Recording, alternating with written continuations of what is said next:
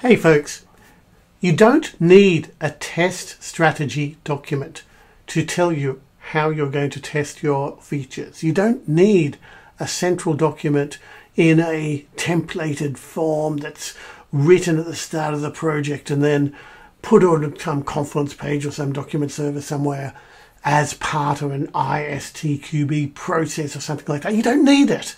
Not for modern development.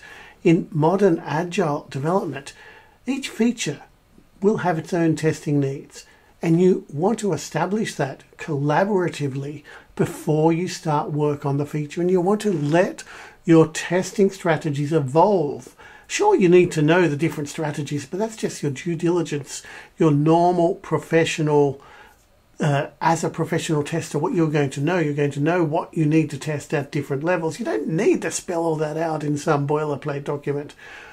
A much more efficient approach really is just to get together before each story, before each feature that you want to work on, and talk and have conversations about what are the acceptance criteria for this particular feature, what are the risks, what are the areas you're going to need to pay attention to? What is the most effective way to prove that this software works, that this feature works?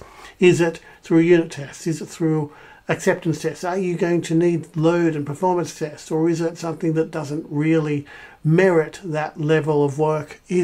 Do you need UI tests, or can you drive everything through the API? All of these questions, you have the conversation on a feature by feature basis, and that conversation will get very quick and snappy after a while because you'll get a feel for what sort of testing works best for your application.